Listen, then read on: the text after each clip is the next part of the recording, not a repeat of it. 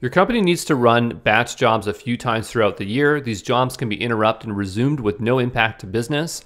Which instance pricing option is the most cost-effective choice? And so here we have our 4 options: spot, on-demand, reserved, dedicated hosts. And here are our 4 pricing options that we need to fight over and decide which is the most correct option. The answer is spot, and let me use an analogy regarding hotels. So like hotels have a lot of rooms and they want to fill every single room, so they maximize their money. So throughout the year they'll have deals on rooms because of the conditions around the timing of year. Well, spot instances is similar in that way.